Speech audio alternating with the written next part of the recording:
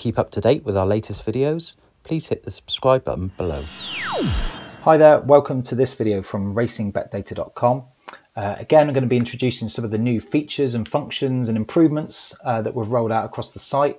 And this video is specifically looking at the data dashboard itself, which I'm going to navigate to now. So this is the engine room of the site really, and allows users to filter selections and criteria and analyze output in big chunks. So from the top of the screen, once it's loaded up, you'll see there's a change here, and that's the last updated. So we've just added this text in. So that will allow you immediately to look when you load up the dashboard when the last time the database was uploaded. So if you're looking first thing in the morning, for instance, you can quickly see if the database has been updated for the day before you do any searching of criteria. You've then got your details that we've covered in the opening video about your account. We've got date picker option, so quickly select date picker.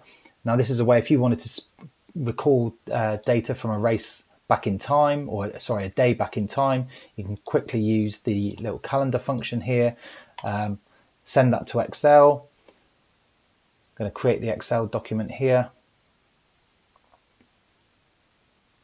You've got this new logo on the screen which shows you when it's generating an Excel output. And that's outputted to Excel. So you can see there, that's outputted the full day's racing. So 386 records for the 22nd of September last year, 2021. You can send it to screen, click submit. And again, you get a little widget on the screen that shows you that's loading the data. And you can see the speed that it's taken to load those records. I'm going to go through a bit more about the outputs and some of the functions on the main dashboard itself. But that's how you use the date picker option, and then you can navigate back to the main filters by clicking the link at the top there. So we're back on the main dashboard. The saver selection, like I said, that's going to be covered in a separate video. So if you wanted to recall, so you can save your preset criteria to recall, you can amend it, delete it. If you wanted to build in more than one sort of set of criteria, you can do so. You can name it, and then you can easily recall it from within here. I'm going to do that on a separate video as well, so you can understand the full workings of the manager selection criteria. But let's scroll through here and generate some output. So let's select exclusively flat tracks. We're not going to select anything. I'm just going to work through and select some random data here. We'll leave the jockey and trainer detail. I'm going to put in a SP range of 2 to 3.5, and we're going to select Betfair odds as the criteria. Number of runners in race, we can filter by that. So it says a minimum of 6. And you can apply any of these filters. I'm purely doing this just to get some output for the video. Okay, and once you've got your criteria, I'm just going to bring this stopwatch over so you can see the speed it's going to take. So once I hit start on here, I'm going to click the submit button, which will generate our output. And again, you can see the widget showing that the data is loading. I'll bring the stopwatch back to the front.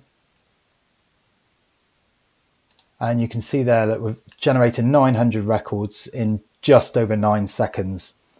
So the speed of the site is now up to 10 times quicker. Obviously the speed will depend on your broadband connection and the speed of your PC stroke laptop. You know, the one I'm using here is an i5, not the best, so you might even find you get better speeds, but you can appreciate just how quick that is now to generate 1,000 rows of output.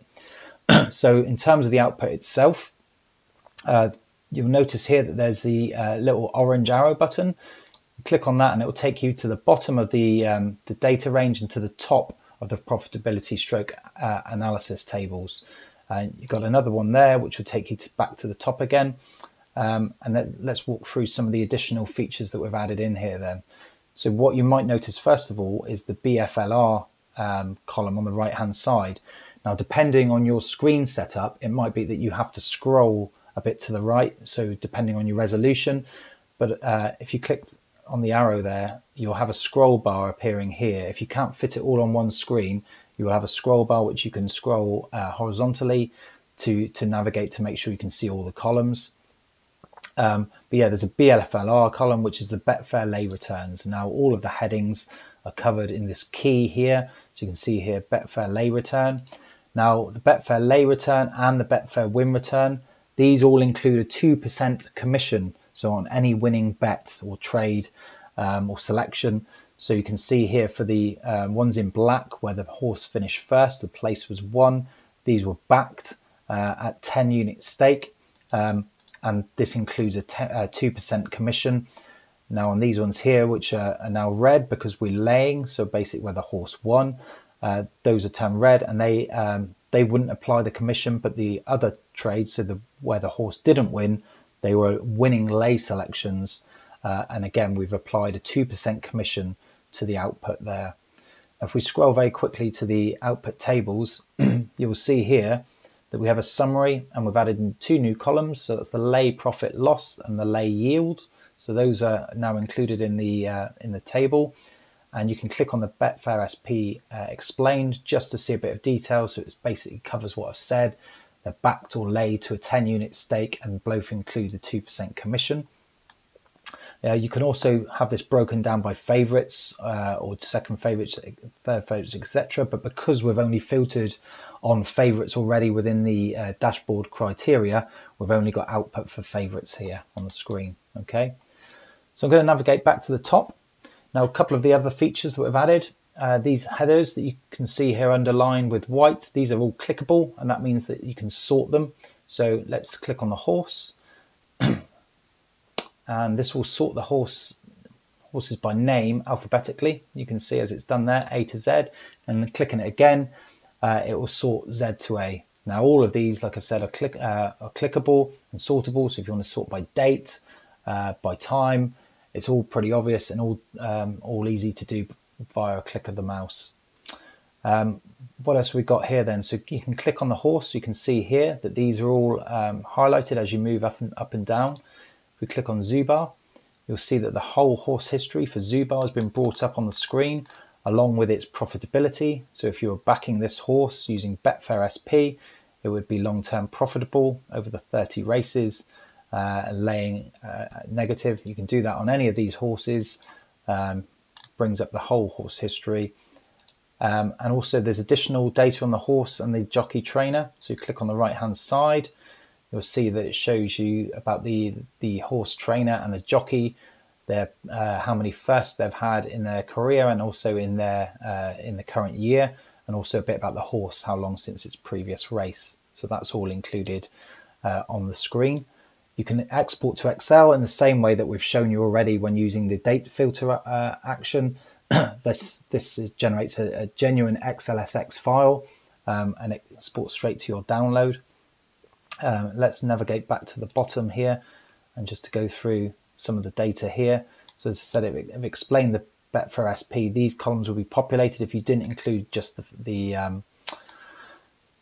favourite on the dashboard, and I'm going to go through that in a bit more detail now. What we're going to show you is how you can output up to 60,000 rows. So the previous restriction on the site was 30,000. And now with the additional speeds and size that we've done, you can export 60,000 rows in pretty quick time. So let's leave everything as default, and we're going to just export the 2020 data. Now this will exceed 60,000. So when I click submit here, this will start generating the output. And what happens when it exceeds the 60,000? Previously, it would try and load the output, and it would give you a message saying that it exceeded the maximum, and you would have to then refine your search.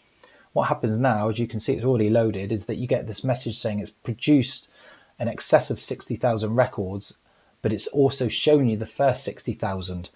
Now when I say the first 60,000, these are ordered by track first, so alphabetically by track is the first criteria, then by date, and then by time, and then finally by SP favorite rank. So what we've got in the output here will be horses horse tracks, race tracks alphabetically sorted. So wherever your 60,000 cuts off, you'll be able to find that point probably by doing, you can either do an export to Excel, or if I select the track here, this will sort these 60,000 by track, and you'll be able to see up to what point it outputted to.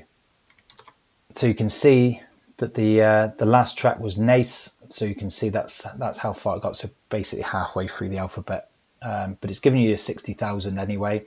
That's exportable to Excel. Now, the reason it's been capped at 60,000 is that some users are still using older versions of Excel, where the maximum row count in Excel in those versions is 64,000. So if we increase this any further, one, it would probably put too much strain on your PC and potentially on the server as well. And two, some users it would crash their Excel. They physically wouldn't be able to export that to Excel. So we've capped it at 60,000, which is double the previous output, and the speed of obtaining that data set to screen into Excel is up to 10 times quicker. So really useful additional function we've applied there.